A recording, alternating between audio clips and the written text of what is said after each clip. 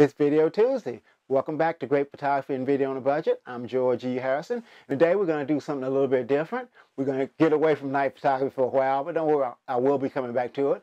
I'm going to show you how you can make the world look dreamy and surreal with a slow shutter speed. And what I mean by that, the same scene I would shoot at 60 frames per second at 1/60th of a second. I'm going to show you what that same scene looks like when I still shot at 60 frames per second, but shot at 1/4 of a second exposure. So I'll see you on this other side, so let's get to it. This is what the fountain looks like, shot at 1/60th of a second at 60 frames per second. This is what the water fountain looks like, shot at 60 frames per second, slow down to 240 frames per second, still using the 1/60th shutter speed.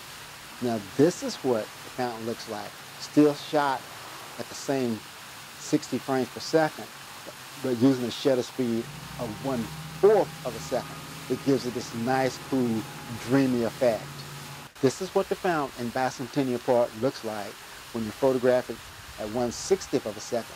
But when you slow that down to 1/4 of a second, then you get this really weird kind of cool effect. Is it here or is it there? What dimension is this really in? The slow motion shot is on the left and the slow shutter speed is on the right. See the difference? This is another example of the cool effects you can get with a slow shutter speed. You can create a ghost bike ride in the park or a ghost car riding by. Here's some more ghost riders. Ordinary walkers at the track can become ghosts of walkers past. Here's another normal looking shot of water at the fountain. But when you slow it down to 1/4 of a second, it becomes a transparent mystical mist. Okay, now let us recap. Video on the right was shot at 60 frames per second at an exposure of 1/60th of a second. Video in the middle was shot at 60 frames per second, slowed to 240 frames per second, shot at an exposure of 1/60th of a second.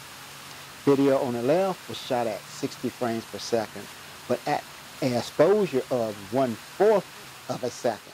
See the difference?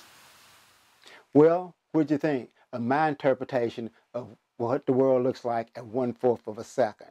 I hope you learned a little bit, and if you have any ideas or suggestions, please leave them in the comments. And also, if you're watching this on YouTube, don't forget to go down to the little subscribe button in the right-hand corner and click it. And also, click the notification button so you can get all my new videos every Tuesday and Friday. And also, if you're watching this on Facebook, if you got any ideas or suggestions, please comment, because, I'm open to everything. Well, just about everything.